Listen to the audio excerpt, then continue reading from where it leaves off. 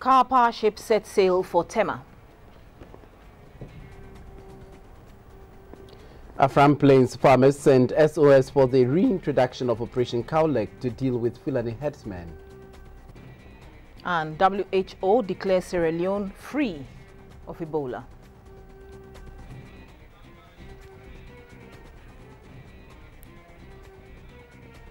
Good evening, just gone by the headlines. You're welcome to the studios of GBC24 and GTV. This is when we update you on events around our world. I'm Akushika Akwe. And I'm Conrad Kakraba. The Minister for Power, Dr. Kwabena Donkor, says the process of taking the power ship through immigration and customs procedures in Turkey after it set sail from the port of Tuzla were all considered when the timeline for the arrival of the first power ship in Ghana was announced.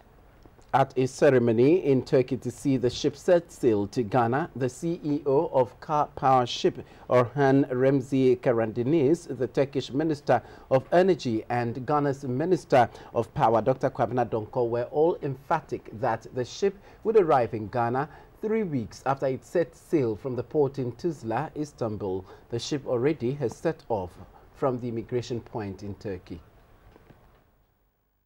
The floating power station, named Aisegul Sultan after the sister of the chairman of Karadeniz Holding, will add 225 megawatts of power to the national grid. Car Power Ship Ghana Company Limited, a subsidiary of Karadeniz Holding, in June 2014, signed a 10-year power purchase agreement with the Electricity Company of Ghana. Under the deal, the company is expected to build 2 electricity-generating vessels to produce over 450 megawatts of power, which is expected to contribute about 22% of the country's electricity needs for 10 years. The 450 megawatts electricity supply will help to resolve the perennial power cuts in Ghana while providing a substantial cost advantage as the country's cheapest thermal energy resource. At a ceremony to bid farewell to the power ship and in the full glare of international reporters, the CEO of Karadeniz Holding, Orhan Remzi Karadeniz, said he was happy that the company was contributing to the development of other countries. The Minister of Power, Dr. Kwabena Donkor, was excited that the ship had finally set sail to Ghana. Ghana is eagerly awaiting the arrival of this vessel in our waters. We have gone through a temporary period of power challenges. But as we speak, we are almost at the end of it. Indeed, as at yesterday, another generating asset had landed on our coast. And once we have this power badge and 2 other projects ongoing, we can safely say we'll be generating enough power to meet our power needs. The minister took a tour of the power ship before it sailed off. The power ship then set sail at exactly 12:20 hours Turkish time.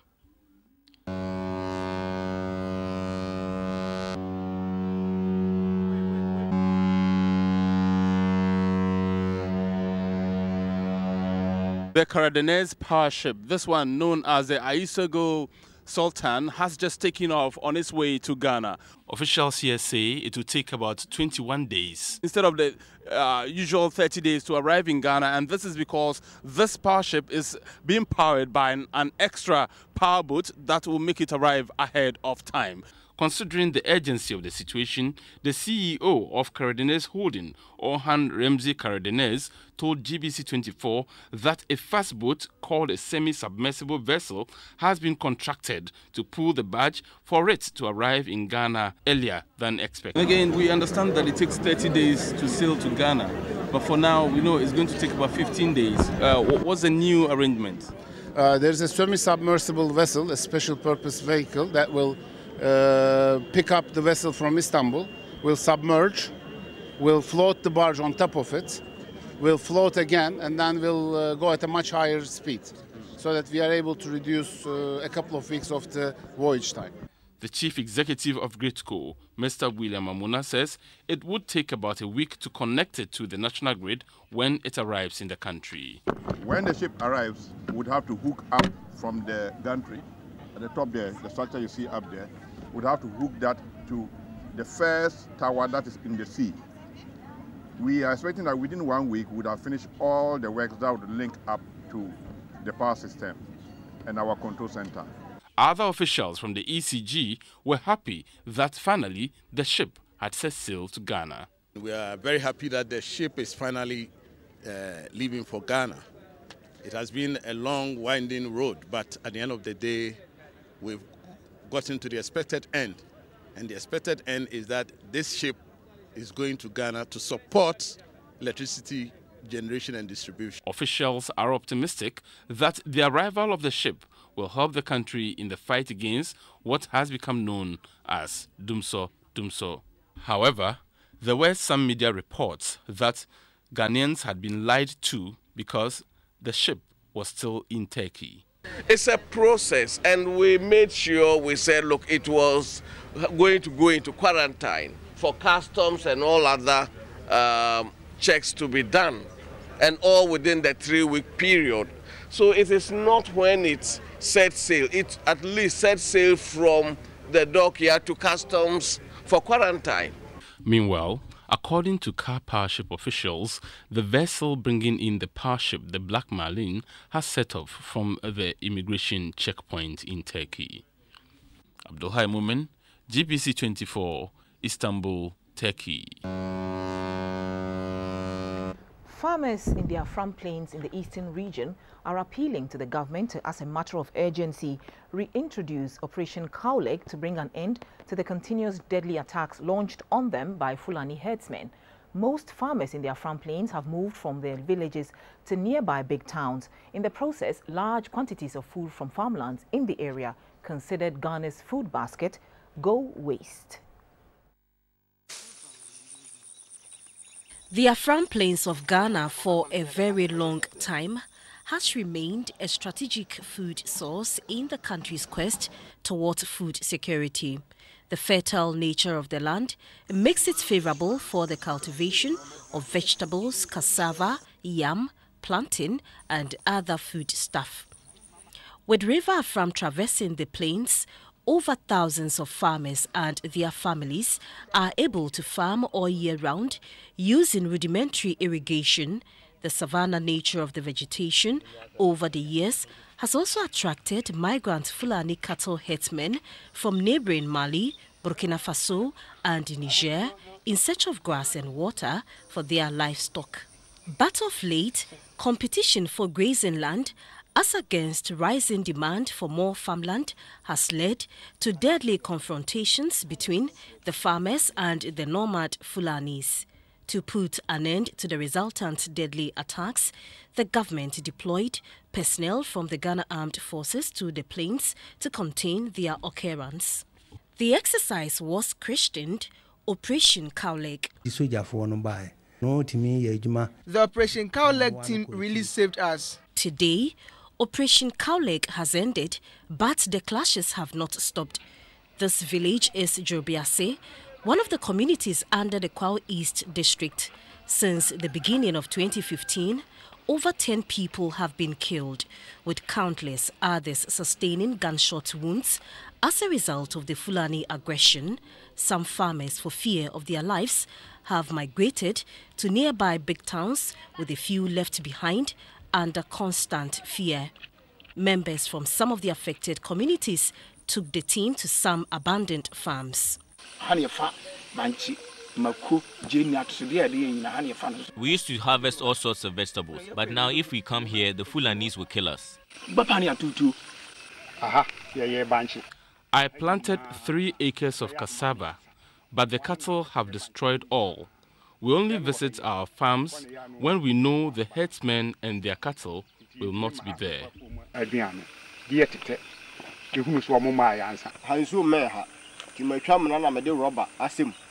I've been using this rubber to harvest rainwater for some time now, but whenever the Fulanis get here, they offer the water to their animals and destroy the rubber.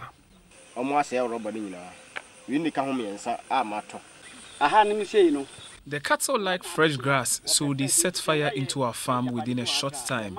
When the grass starts growing, they bring the cattle to graze on it. I just planted corn, but I am afraid the cattle will soon destroy it. These are some spent cartridges our team could find in the bush, apparently fired from guns used by the Fulani herdsmen.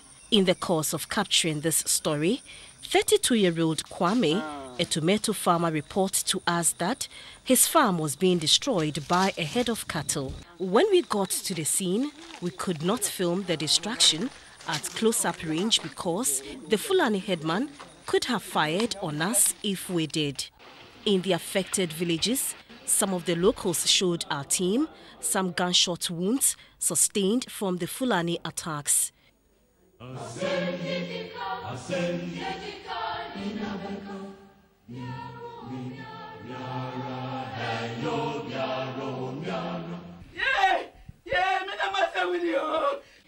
This 67-year-old woman lost her 18-year-old son on Christmas Eve 2014. The late Amachi was the fetish priest of the village.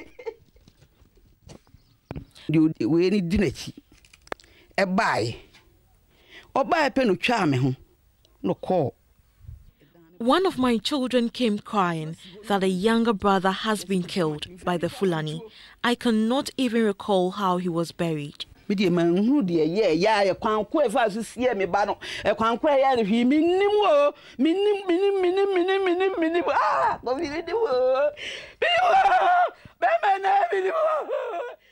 To compound the plight of the farmers in their farm plains, health workers in some health facilities have also threatened to leave, as they showed me pictures of how the herdsmen invaded their hospital a few weeks ago.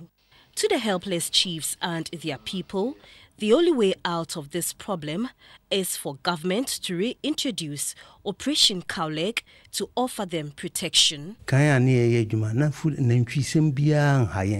area used to be a major food basket until the arrival of the Fulanis.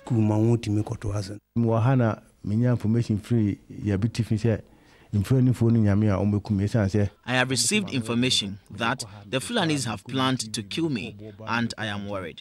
As is the case now, the general feeling of the citizenry of the Afram Plains is that of total abandonment by the state to their fate. It is the hope of members of the affected communities that government will quickly intervene to bring life back to the affected communities. Reporting for GBC24, Gifty J. Jobiase. So it's a year now since the Ministry of Local Government and Rural Development initiated the National Sanitation Day exercise to awaken citizens on the need to keep surroundings clean at all times. Sector Minister Alhaji Collins Dauda on Saturday was at some communities in Greater Accra to observe the level of participation in the national exercise. The National Sanitation Day exercise began as a regional tour last November with the final exercise held in Bonahafo. Though it has ended, the monthly exercise is still on, with the MMDAs expected to spearhead the clean up in their various districts. Local Government Minister Alhaji Collins Dauda and his entourage toured parts of Tema to see the response of residents. He first stopped at Bechile in the Katamansu district. The Bechile Manche reminded the people that keeping the environment clean is a collective responsibility. The team also was at Tema East, where various groups, including the Tema Manche Ni Ajay Kraku II, helped clean up the lorry station, which had heaps of refuse. Alhaji Collins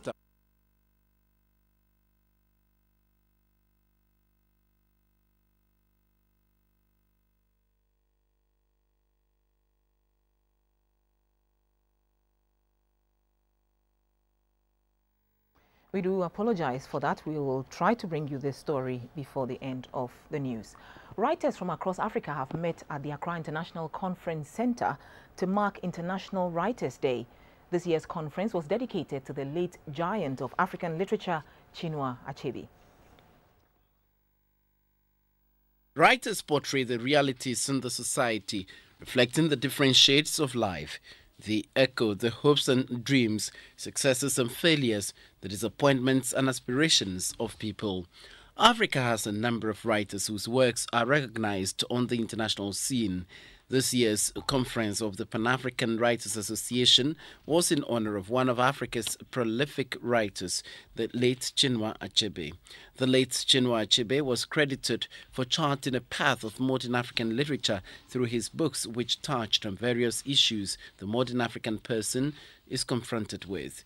The international conference in Accra brought together writers, scholars, creative artists, students and other admirers of literature to reflect on the works of Chinua Achebe and how they set the tone for articulating the African dream.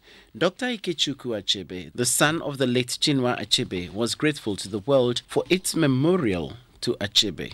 The ambassador of the Republic of Congo to France, Henri Lopez, himself a writer and an avid reader of Achebe, said the late giant of African literature was representative of a writer with true African heritage who made great strides on the world stage.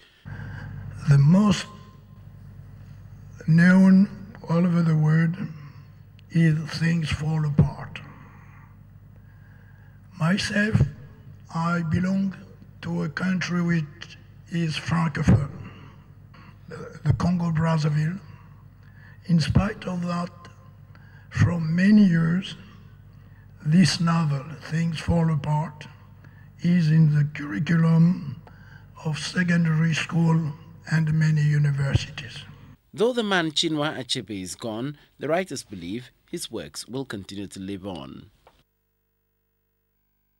The Bunahafo Regional Peace Council has organized an essay writing and presentation competition to test the knowledge of senior high school students on the need for peaceful coexistence in national development. The participants were to examine the 4 major conflict areas in the region, namely chieftaincy, religion, politics and land and natural resources, factoring in the causes, effects with workable solutions to such conflicts.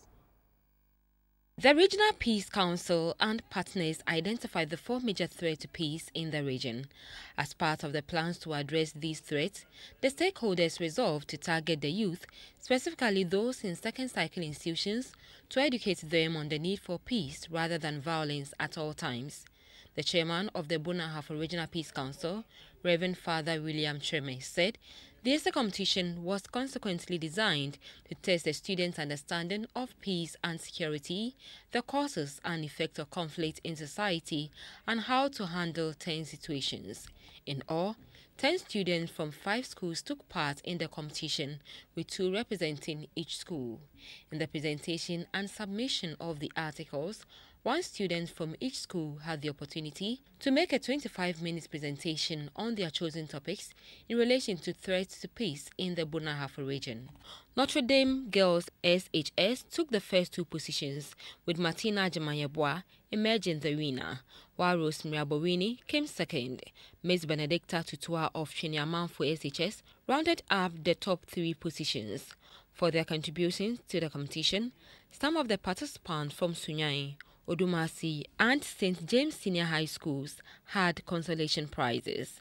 The Regional Peace Council says peace clubs are to be formed in senior high schools to spread the message of peace, while members become peace ambassadors.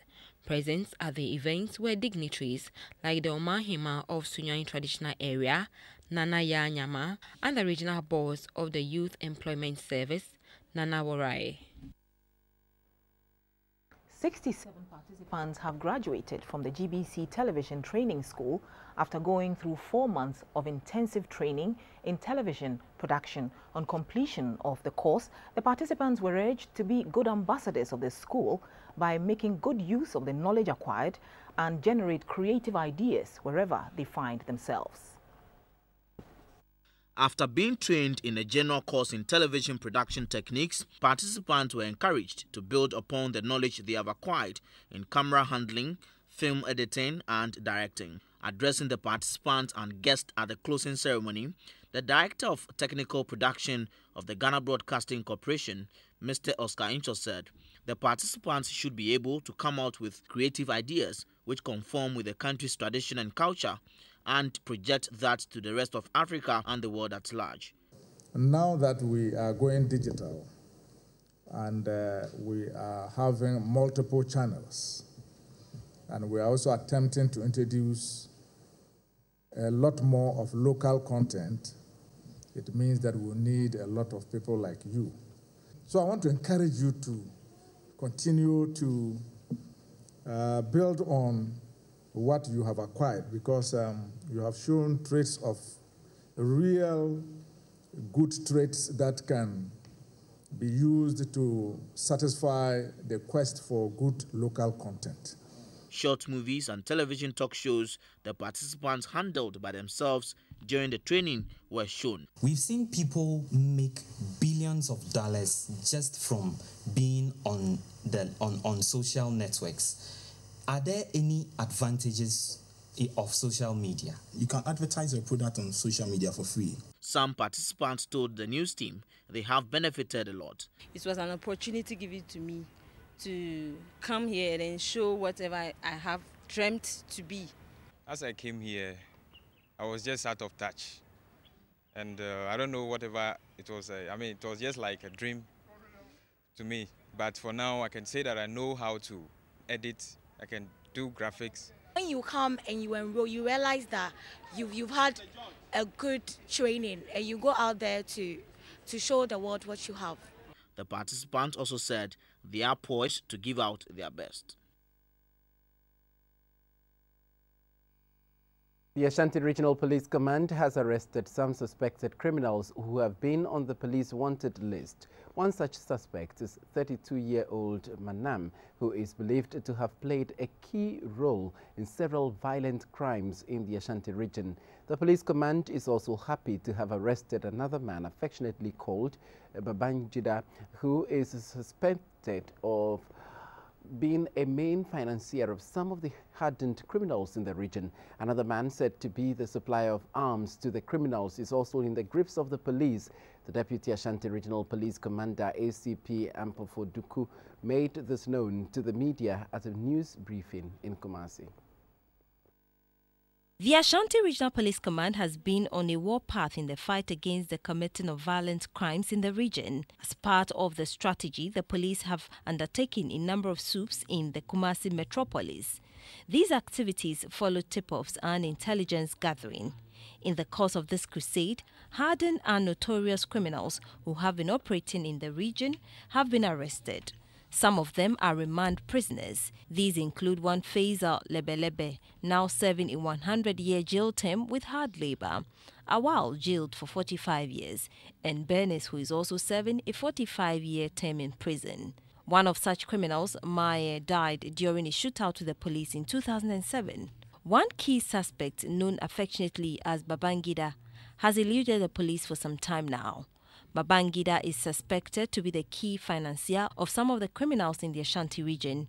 His eventual arrest followed the arrest of the notorious Muhammad Abubakar, popularly called Manam, and his accomplice Abdul Fattah Issa, aged 24, early this month. Manam is said to have led different gangs to undertake about 3 different robberies in Kumasi in just one night by seizing various taxis from their drivers and using them to carry out the operations.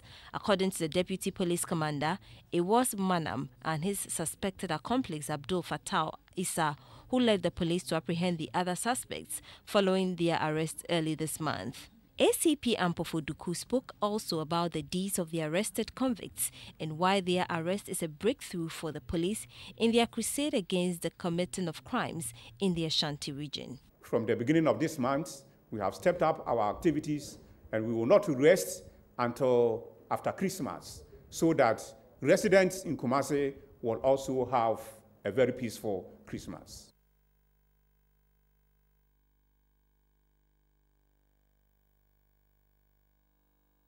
We'll be back with business.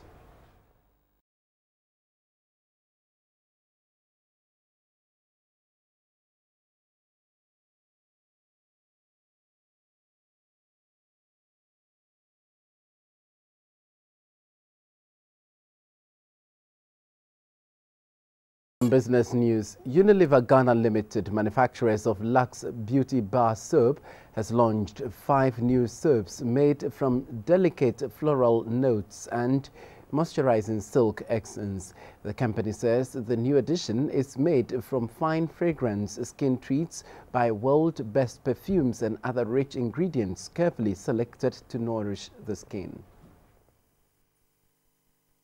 Since 1925, Lux has continued to bring the best of beauty and the pleasure that comes with it to every woman in the world. Brand owners say they are committed to creating indulgent skin treats women crave for to provide an exceptional experience in and out of the shower. Unilever says its products are infused with fine fragrances crafted by the world's best perfume experts. It is also designed to exceed consumer expectations. The launched products have 5 different fragrances: the Soft Touch, made from rose petals, bergamot and blueberry, ideal for all skin types, Lux Soft Caress, made of tuberose, Lily of the Valley and jasmine, which give the skin a natural softness.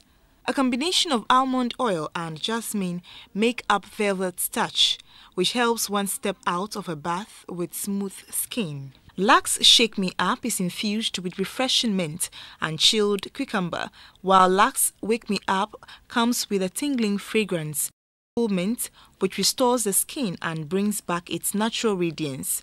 According to the brand building director, Clarence Nate, Lux has operated in Ghana for the past 19 years and is in more than 100 countries worldwide.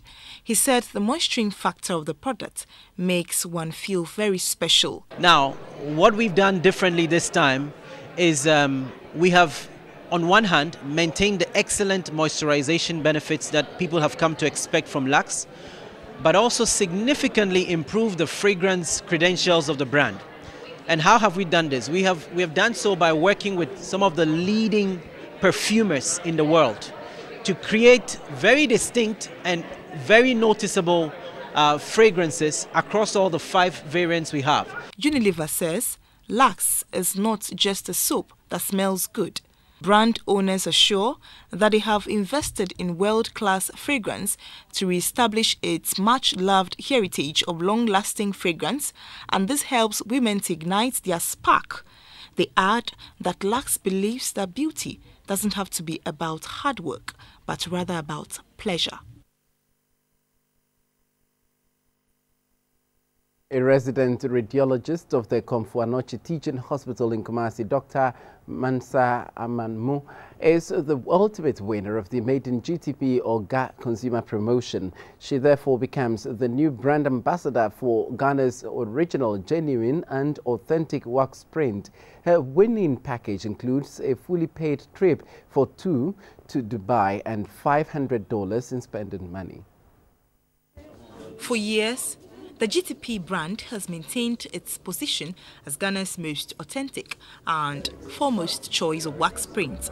It is represented with 4 labels: the GTP New Style, GTP Adipa, GTP Safwa and GTP Nkrumah. In recent times, Ghana's marketplace has seen an influx in cheap and counterfeit wax prints from different countries, making it difficult for GTP consumers to distinguish between the fake and original. As a way out, the company introduced the GTP Oga Consumer Promotion to make their loyal customers able to verify the authenticity of any GTP products they buy. Upon buying the wax print, one is expected to scratch the silver panel, text the codes to 1393 to verify its genuineness. This promotion ran for the entire 3rd quarter of the year, with over 5,000 people participating. Winners for each month received smartphones and airtime, among others. 20 out of the 1,500 monthly winners were shortlisted for the ultimate prize, where the young radiologist emerged the overall winner. In this promotion, we offered Ghanaians, or we promised Ghanaians, thousands of prizes. Indeed, we had 4,500 prizes to give away, and thousands of people won in the months of July, August, and September, and we are pleased about that. Understandably, Dr. Mansa Amamu was grateful to GTP and said the prize package is timely GTP is offering her the best wedding present as she heads to the altar on November 21st. It's like a fairy tale come true. I want to say a very big thank you to God, to GTP, for providing us with original, durable, quality fabric that cuts across all the ages. And thank you so much for this prize. Honestly, I never really dreamt this would be mine. I never dreamt I would be standing here today receiving this prize. But I just want to say thank you. The head of Vlisco, Mr. Kofi Boateng, pledged that the GTP brand will continue to deliver on its promise of quality and value for money. We have an unwritten contract with Ghanaians to give them the best of African prints to clothe themselves. Majority of our consumers are women. So I'm really happy that it's a woman that came up tops, and we congratulate the winner.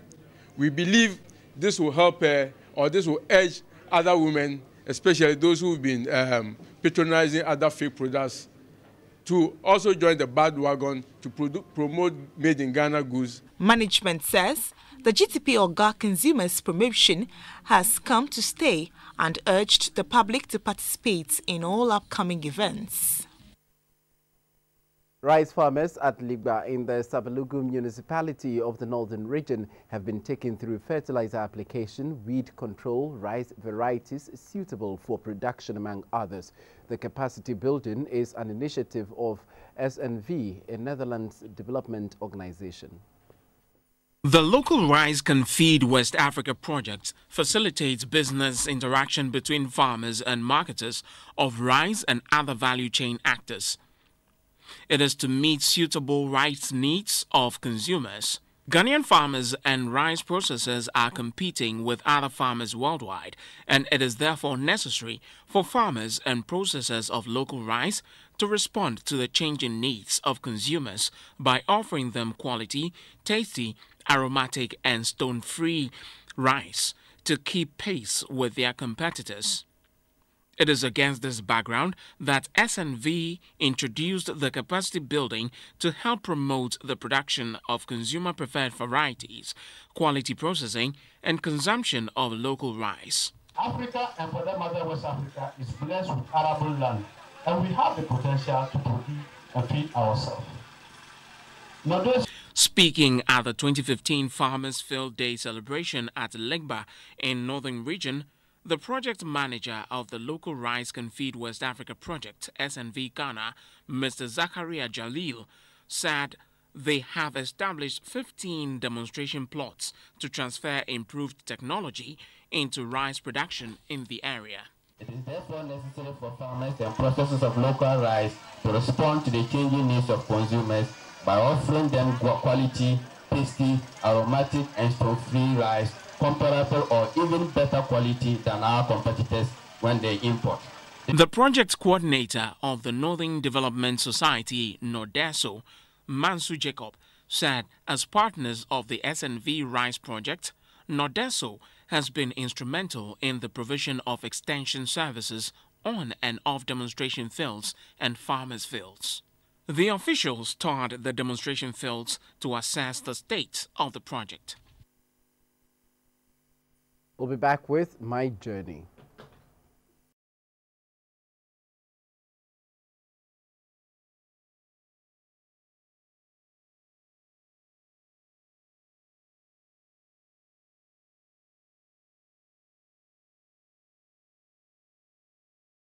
Good evening and welcome to this segment.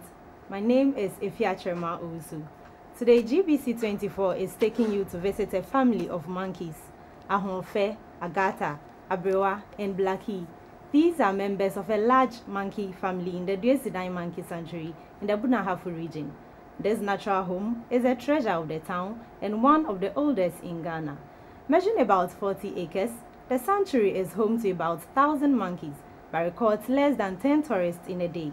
With our camera and a bunch of bananas as bait, we set out on a journey we call A Day in the Monkey Sanctuary. We were curious to find out whether or not the sanctuary had gone extinct. After weeks of research and planning, GBC24 set foot in one of Ghana's oldest monkey habitats in the Bunahafu region, the Duesidine Monkey Sanctuary. Research has it that this tourist attraction has struggled over the years to keep functioning due to the little attention given it. So this journey was to see for ourselves how the sanctuary was faring. It was about 6 a.m. and the news team was already en route to Duezidine. After about 9 hours on the road, we finally arrived at Domahinkro. Taxis are the only public transports in this part of the town. Our journey to the sanctuary was about 15 kilometers on a dusty road. Duezidine is not your ideal community. It lacks all the basic social amenities necessary for a normal life, and their only pride is the monkey sanctuary, which is located on the outskirts of the town. On arrival, GBC24 noticed there were no signposts or indications of the exact area of the monkey sanctuary. After some inquiries, we met these residents.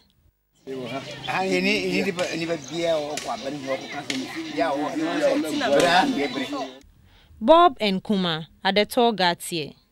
They double as tomato and pepper farmers respectively. After a short briefing on the forest and what to expect, we started our tour on what I call a day in the monkey sanctuary. This tree was used as a sponge in the olden days. For most part of their day, the monkeys hide in the bamboo bushes until there is an intrusion.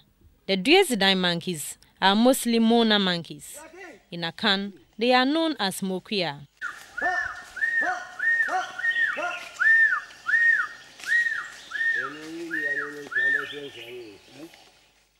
The monkeys are protected and treated as humans, and thus the people relate to them as they would to any member of the community. I sought to find out from Kuma how the sanctuary came about.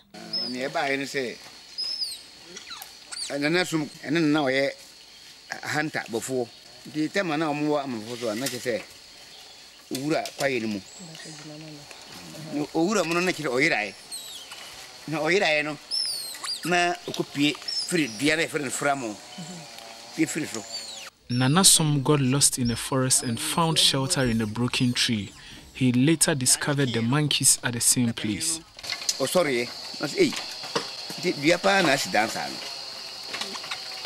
Do you have a nice dance? No, some more no, Omoha. Papa Asumno, catch a Prufuna say, and one I will be a Kumbi. Who are the Kumbino, Kumbi pet, Onyasem.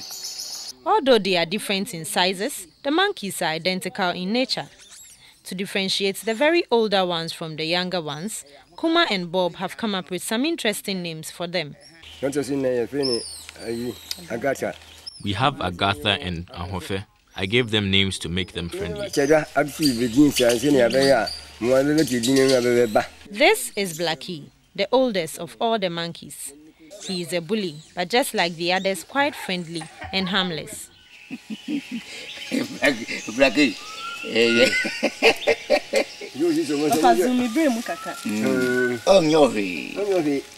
The monkeys eat corn, bananas, plants, and grains. Just like humans, they use their fingers to peel the fruits before they eat. According to Bob, there is no record of the exact number of monkeys in the sanctuary, but says a census was conducted years ago by some foreigners and students. Also, there has been no record of death of any of this troop except one that was shot and killed by an unknown person some years ago. Today, there is a ban in place, making it a taboo to hunt in the monkey sanctuary. Unlike the Boaben Fiema monkey sanctuary in the Bunahafu region and the Tafiatome monkey habitat in the Volta region, the Duezidine monkey sanctuary is poorly patronized. Kuma says this is because the tourist site is not properly developed. We would be very pleased if the government can help develop this sanctuary. It was clear, however, that in the midst of all these challenges, the people of Duezidine are determined to maintain their pride, the tourist sites, in their own small way. Nevertheless, they still hope that the government will help develop this national asset to bring in some revenue. They add that this is one of the few monkey sanctuaries in the country that can do a lot when given the necessary attention.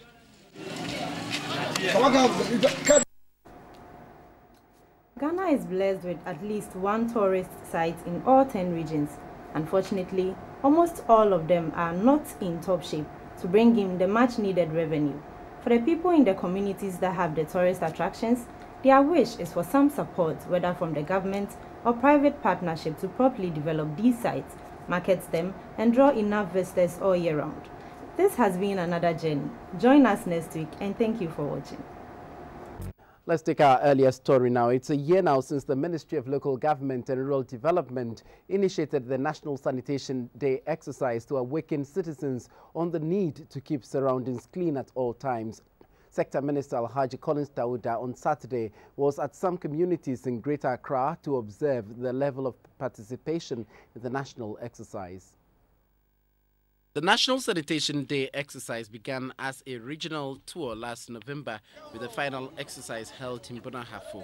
Though it has ended, the monthly exercise is still on, with the MMDAs expected to spearhead the clean-up in their various districts. Local Government Minister Alhaji Collins Dauda and his entourage toured parts of Tema to see the response of residents. He first stopped at Bechile in the Katamansu district. The Bechile Manche reminded the people that keeping the environment clean is a collective responsibility. The team also was at Tema East, where various groups, including the Tema Manche Ni Ajay Kraku II, helped clean up the lorry station, which had heaps of refuse. Alhaji Collins Dauda and the Greater Accra Regional Minister Nilai Afutiagbo commended the people for their enthusiasm and pledged support to provide them with the needed logistics. At Zingi Shore, a fishing community also at Tema East, sanitation was not the best, while the roads were unmotorable. Alhaji Collins Dauda congratulated the people for helping to clean their surroundings. He said even though the regional tour has ended, he expects the regional coordinating councils and the communities to make the day statutory. At Asesewa in the Eastern region, the exercise began as early as 5:30 in the morning. The regional minister, Mr. Enchibo Isiaku-Setre, in the company of the district chief executive of Upper Manyakrobo, Mr. Joseph Teteangbo, and the MP, Mr. Jeff Kevianu, joined residents clean the surroundings. They filled some potholes on the town roads and at the lorry park. The district assembly used the occasion to present a motorbike to the district office of NCCE to facilitate their outreach programs. The regional minister, Mr. Enchibo Isiaku-Setre, handed over the key to the district office of NCCE, Mr. Daniel Amwako, while a microfinance, Yellow Stars, also presented wheelbarrows and cash of 1,000 cedis to support the regional sanitation exercise. In other news, Sierra Leone has officially been declared free of Ebola by the World Health Organization. Thousands of people took to the streets of the capital, Freetown, at the stroke of midnight, marking 42 days without a single declared case of the disease. There were further cheers when the WHO local representative made the official announcement later on Saturday. The outbreak killed almost 4,000 people in Sierra Leone over the past 18 months. Many gathered around a giant cotton tree in the center of the city. Some lit candles in memory of the victims, while others danced with joy.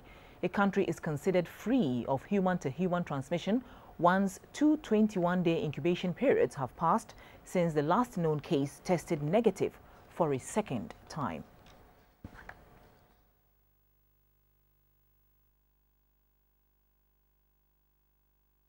Persons with disabilities in sports in Ghana have been supported with assorted sports kits to enable them to train professionally to make a mark in their fields.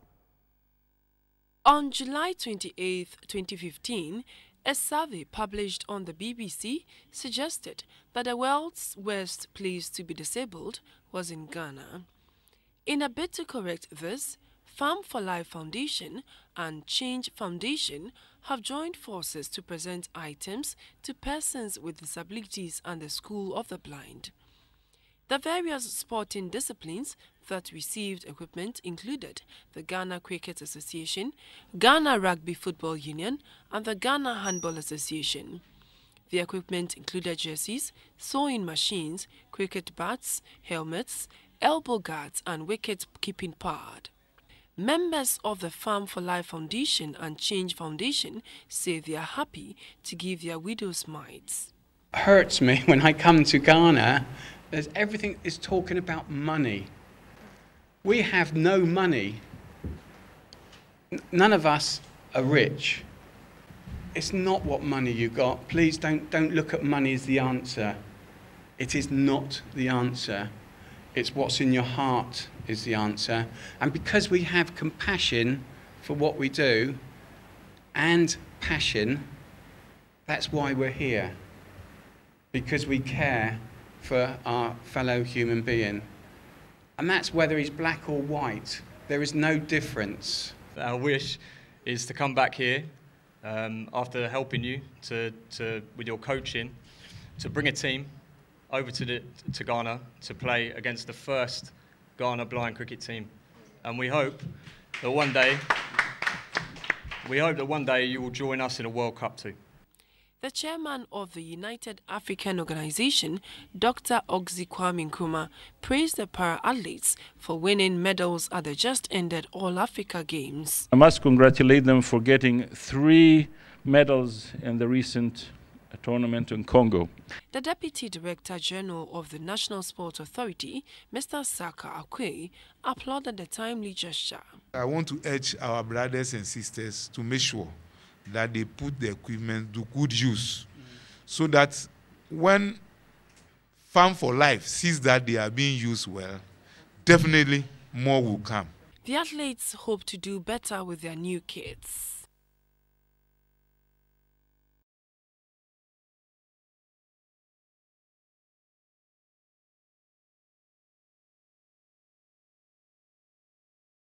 In edition of the rebranded live drama series Camps of Tomorrow, Sunday, 8th November at the National Theatre. We bring you a recap of the previous performance. It was a play by the Bomkasa group depicting the saying, "A true friend sticks closer than a brother."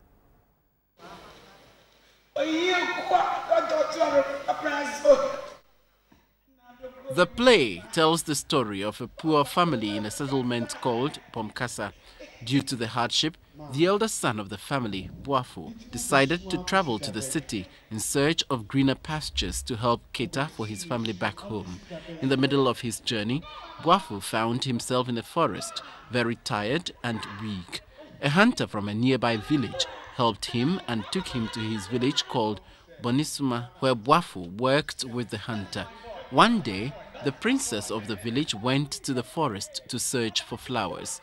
Boafo mistakenly took her for an animal and shot her dead.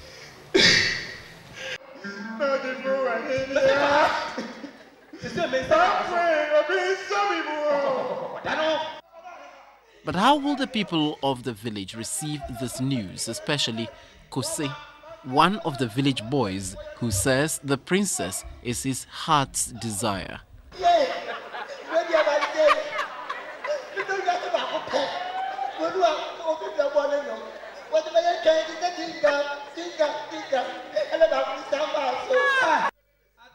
But the tradition in the village is that anyone who kills must also be killed. So this means Boafo would have to be killed as well. On the day he was to be killed, he pleaded with the Queen Mother to spare him so that he could go back to his village to inform his parents about the development, after which he would return for his execution. But his request was turned down. His landlord, the hunter, pleaded that Boafo's request be granted, and he stood as surety for him. When he returned for his execution, the Queen Mother was shocked and decided to spare his life.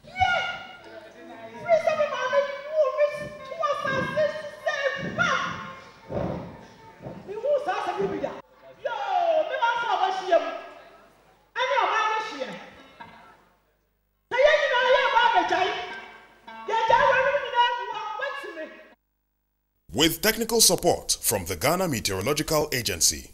Good evening, it's a pleasure to have you on the weather report segment of the evening news. Severe rainfall affected the capital and most parts of the south over the past 24 hours. As such, our deepest condolences are extended to those that incurred losses in one way or the other. But over the next 24 hours, let's see the significant changes are otherwise that are likely to affect us with regards to the weather. For tomorrow morning, few clouds would form over northern Ghana with some partly cloudiness over the rest of the country. A dry and hazy weather is expected over the north with some isolated thunderstorms possibly affecting the middle belt. Temperature-wise, a minimum of 23 degrees Celsius would affect both the northern and the coastal regions, with temperature maintaining at 24 degrees Celsius over the middle belt. For tomorrow afternoon, a partly cloudy atmosphere is expected over the forest areas, with some cloudiness over the coastal belt. Some isolated thunderstorms are likely to affect areas in the forest zone, with some isolated scattered rain showers likely to affect the coastal regions. Temperature-wise, a maximum of 37 degrees Celsius would affect the north, 32 over the middle, and 29 degrees Celsius for the coastal areas. And finally, for humidity, is likely to be low over the northern, normal over the middle, and higher across the rest of the country over the next 24 hours. Over the next 48 hours, we expect cases of isolated thunderstorms to continue affecting the forest belt. But here is the weather in detail. Stay tuned.